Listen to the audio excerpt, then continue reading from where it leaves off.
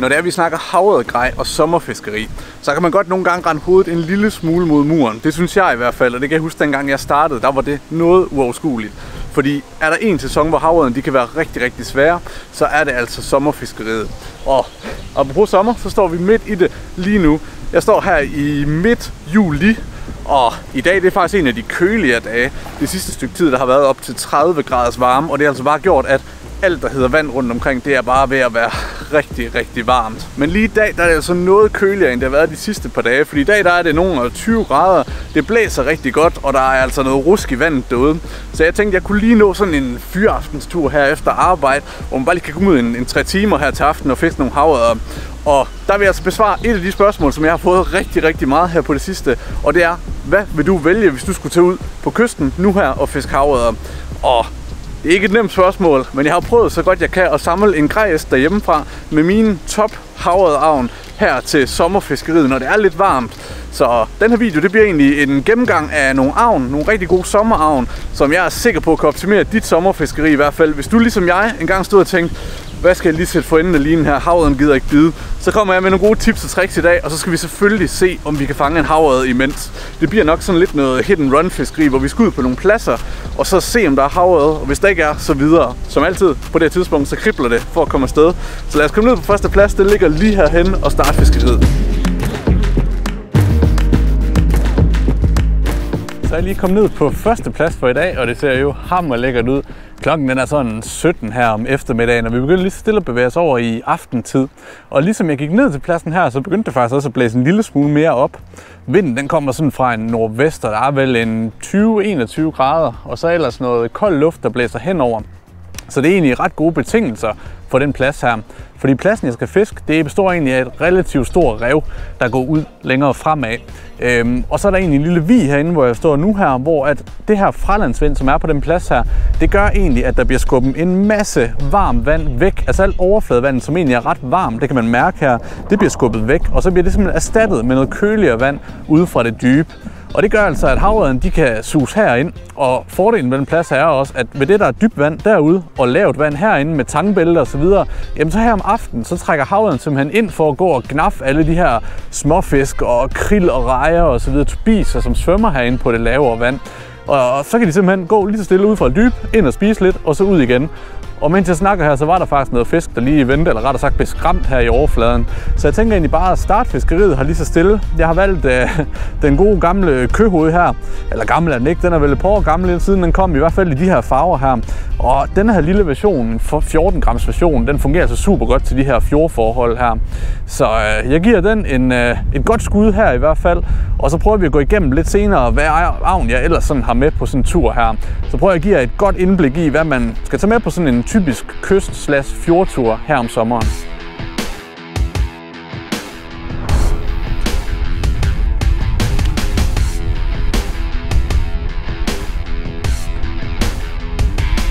Ja, så er der fisk. Første fisk i dag, og det kunne godt faktisk være en havredde. Ja tak. Den flexer altså også bare godt den her. Jeg så simpelthen lige en fisk i overfladen. Og ganske rigtigt, så var der altså en fisk. Det er seriøst på anden eller tredje kast det her. Så knalder der altså en fin havredde på. Ej, hvor er den fin, mand. Flot fjordredde. Se om I lige kan få den i nettet her. Ja tak. Kæft hvor godt. Sådan en 45 fisk knaldte der altså på. Nej, hvor godt, mand. Så er vi ligesom i gang, ikke? Og det er bare det sommerfiskeri kan. Hvis man vælger den rigtige plads på det rigtige tidspunkt, så siger det altså bare skraldebang. Prøv at se sådan en lille tubis lignende ting her i grønlige farver. Køhoved 14 gram. Så smelter det altså bare med en fuldfed fjordredde på cirka en 45 cm. Prøv at se en kongefisk. Hvor er det fedt, mand. Hvor er det... Slam. Så stiller den sig ud igen. Sådan. Første fisk. Juli måned. Altså, hvad kan man sige? Det var bare over al forventning, det der. Jeg må indrømme, altså når det er juli måned, og det har været 25 grader de sidste par dage, og det er virkelig varmt, så regner man altså ikke med at lige at hoppe ned og hapse en fisk på 5. kast her klokken 5:30 om aftenen. Men sådan en lille køhoved her i 14 gram, det var altså hvad der skulle til. Og så har jeg valgt denne her version her, som er rimelig mat i det.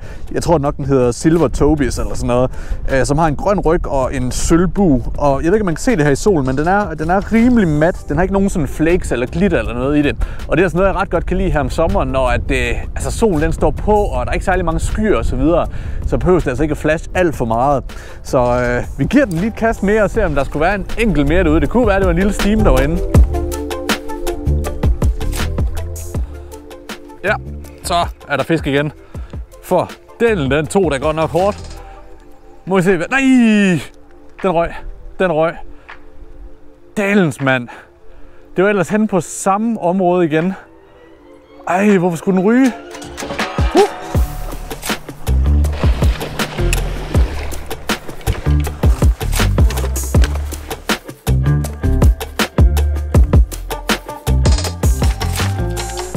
Nu skal I bare se løjer. Nu har jeg altså prøvet at få legnet et rimelig godt sortiment, synes jeg selv, op her, af det jeg simpelthen har plukket ud til min grejæske. Og det vil jeg sige, hvis jeg kun havde det her, i gåseøjne kun, nu har jeg taget en del med, fordi der er simpelthen så mange lækkerier, jeg kan vise frem. Men hvis jeg kun havde det her, så ville jeg skulle klare mig igennem en hel sommer, både det tidlige sommer og det her sene sommer, som vi er på vej hen i. Men jeg tænker sådan ret hurtigt, vi lige prøver at gå det igennem sådan rimelig slavisk hen fra en ende og så henad, fordi der er sgu lidt til det hele her. Hvis vi prøver at starte herhenne, så har jeg faktisk fundet den ret nye kollektion, eller en af de nyeste kollektioner af Sandeel Pencil. Savage Gear, de har lavet dem her, der egentlig er målrettet meget havbars. Det er deres SV-kollektion eller Saltwater-kollektion, hvor der faktisk kommer nogle rimelig unikke mønstre imellem. Blandt andet sådan en helt hvid Sandeel her, som man egentlig førhen kun har kunne finde i sådan nogle custom paint farver. Men den er altså rimelig meget værd at tjekke ud. De kommer i 13 gram og i den klassiske 19 grams version. Og altså, som I kan se her, nogle sindssygt fede farver. Derudover så skal man selvfølgelig ikke glemme den helt klassiske Sandeel. Og hvis jeg skulle plukke nogle farver ud, som jeg kun skulle gå med her om sommeren, så er det selvfølgelig sådan noget som den helt klassiske Sandeel farve samt Sandeel Ghost. Og så en, som jeg har haft rigtig meget held med, og som jeg ved mange andre også har haft held med her om sommeren, det er altså den her, der hedder Matte White. Den, når intet andet dur, så en Matte White Sandeel, det kan altså noget. En anden en, det er den klassiske motorøl. Den har jeg fanget en af mine største havøder på, så det er så også en, der skal være i grejæsken. Så er der de her hotspot farver her. Og der vil jeg sige, når vi kommer hen på sensommeren, som vi er ved at være nu her, slut juli, september, når vi trækker mod, eller august-september, når fiskene begynder at trække mod åerne, og det er meget trækkende fisk, vi fisker på, ligesom nu her. Så de her hotspot farver, brunlige farver, som der er i den her hotspot-kollektion, de kan altså være guld værd der. Dernæst så selvfølgelig også en rimelig nyhed inden for Savage Gear med Zerling. Zerling, den behøver nærmest ikke nogen videre introduktion. Den har det vildeste spændestop og kommer altså i de klassiske hotspot farver her. En anden en, som jeg også har fisket rigtig meget med på det sidste, det er Westin Salty. Og som I nok lidt kan se, der danner sig lidt et mønster på de her avn, som jeg har taget frem her. Fordi at det efterligner rigtig meget, det er tobis og sild. Og tobis og sild, det er altså det, der er rigtig mange af herude ved kysterne. Både på åben kyst og inde i fjordene. Og Salty Inline, det er altså en opgradering på den klassiske Salty, som nu kommer med gennemløb. Det er altså også en, man skal have i sin grejæske. En anden en, og det var faktisk den, jeg fanget på her i dag, det er den, der hedder Køho. Og Køho, det er jo nok, som I kan høre, en fynsk gennemløber, som kommer i et væld af flotte farver. Det er bare en pissefed gennemløber, for at sige det lige ud, og kommer i sådan nogle DK-farver her, som er optimeret til havørred. En anden ting, der er faktisk også en Køho her og en Westin D360, det er råblink. Fordi råblink, det kan altså også være en game changer, når vi snakker sommerfiskeri. Råblink, det kan også bare noget, og det er rimelig, hvad skal man sige, på de dage, hvor alt andet fejler, der er råblink, det duer altså. Og det er også noget, jeg tænker, jeg skal fiske med i dag. En anden en, det er Westin Sømmet. Du kan godt få H-sømmet. Der kommer faktisk nogle forskellige versioner af de her sømmet her. Og jeg vil sige, altså på dage, hvor der er masser af tobis inden, og hvor man også fisker med Sandeel og så videre, så sømmet, den går altså lige takken dybere end den klassiske Sandeel. Så sømmet, den kan altså arbejde så lidt længere ned, men kaster mindst lige så godt. I Westin, der er der selvfølgelig også Sølvpilen, en fastmonteret version. Igen en tobis efterligning. Og jeg kan ikke sige det nok gange. Tobis og sild, det er the way to go.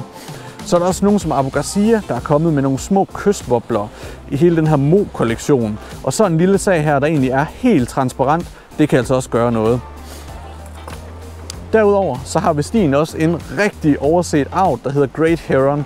Og det er altså en lille fræk avl. Du kan se, den mindste version, den fylder ikke meget her, men den har en sindssyg livlig gang i vandet. Og så lige for at runde det af, hvis man skal gå helt ned og downsize, så sådan noget som Bulldog. Det er egentlig en put-and-take-avn, men fungerer sindssygt herude på kysten. Og så de her, også en kanon fed avn. Prøv at se, hvor lille den her. Den er på størrelse med en tommelfinger. Og det den kan, det er nemlig, at den er lavet af tungsten. Så den her lille en, den kaster helt sindssygt langt, fordi at den vejer altså den vejer faktisk 12 gram. Og 12 gram, det er altså mega meget for sådan en lille en her. Så på dage, hvor der skal noget distance på, men man skal ned i størrelse, der er den her Diamond Sandeel, hedder den, fra Rhino, den er altså guld værd. Til aller sidst, det sidste slag, jeg vil slå, og man altid skal have i sin grejæske, det er nogle Bombarda-flåde. Og hvis jeg skal anbefale et Bombarda-flåde, så bliver det nok MILOs Bombarda-flåde. Dem har vi en masse af inde på shoppen. De kommer i forskellige vægte og forskellige synkehastigheder. Og dertil, hvis man smider en lille Bombarda-stik på, så får man altså ikke noget kluder. Så skal man selvfølgelig også have nogle fluer med, og der er selvfølgelig et væld af rejefluer og små kutlinger osv.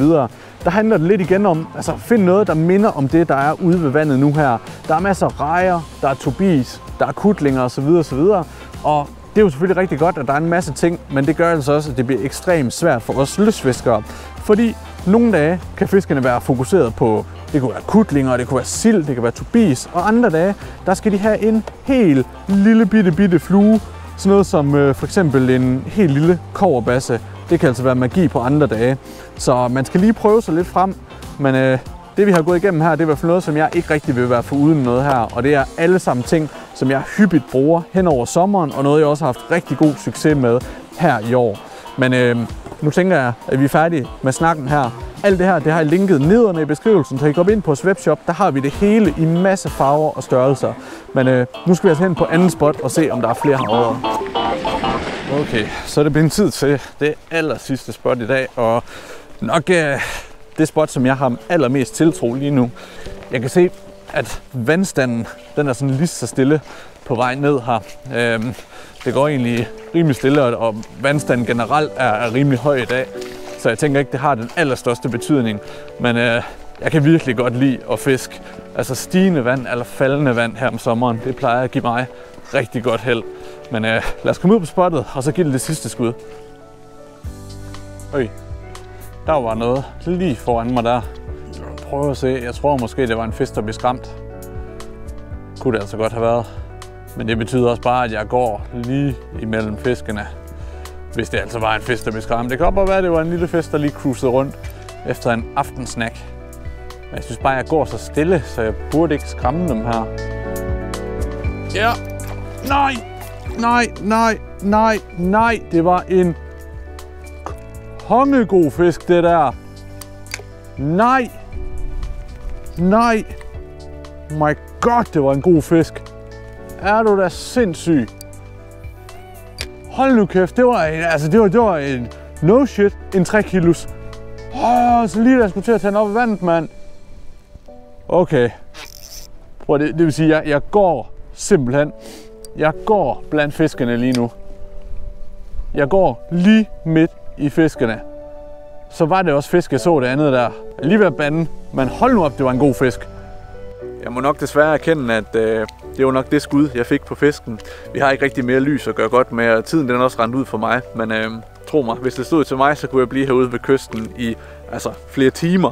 Fordi det er virkelig nu her, at man skal ud. Altså hvis man skal her om sommeren få fat i en af de rigtig gode basser, der enten er ude i åben kyst eller fjord, eller nogle af dem, der trækker mod åerne, jamen, så er det altså nu her. Og jeg siger altså fra solen begynder at gå ned til et par timer efter solnedgang, der er det altså bare prime time, og fisken de trækker ind på helt latterligt lavt vand. Du kan stå og fange dem på nærmest en 30 cm vand, og altså hvis man løber ind i sådan en træk af de store trækkende fisk, så er der altså nogle rigtig store imellem som oftest. Men ja, jeg må hellere se at komme hjem af. Jeg håber i hvert fald, at du fik lidt inspiration til grejet, sådan lige hvad jeg typisk kunne vælge på sådan en kysttur her. Og jeg skal jo sige, det er jo bare noget, jeg lige har valgt ud her. Der findes jo åndssvagt mange muligheder. Sidst men ikke mindst vil jeg så lige give mine varmeste anbefalinger til den stang, jeg har gået med i dag. Det er faktisk en stang, som har overrasket mig rigtig meget på trods af prisen. Fordi at stangen den koster altså ikke andet end 600-700 kroner, og den hedder Savage Gear SG2 Shore Game. Til den pris, der er der altså ikke noget, der rører den. Den har virkelig gjort det godt. En super sjov stang her i fjorden. Jeg gik med en 9-fods, jeg tror den hedder 7-24, og den kaster altså rigtig godt med avn ned fra 7 gram og op til, jamen jeg fiskede 19 gram Sandeel, det kørte den altså bare på med. Og jeg får tit de her spørgsmål med, jamen, hvilken stang kan man få til den pris? Enten hvis det er en nybegynderstang, eller bare en reservestang. Og dertil, der vil jeg bare sige, jamen Savage Gear SG2 Shore Game, den er virkelig et kig værd. Super fed stang til prisen. Jeg må hellere se og komme hjem af nu. Nu bliver det sgu lidt mørkt. Og en god times kørsel hjem. Men tusind tak, fordi du så med. Jeg har linket alting, alle arven, alle stænger, vaders, hele muligheden nede i beskrivelsen, så du kan gå ind og få noget inspiration til næste fisketur. Og så håber jeg, at jeg ser dig her på kanalen og i de næste videoer.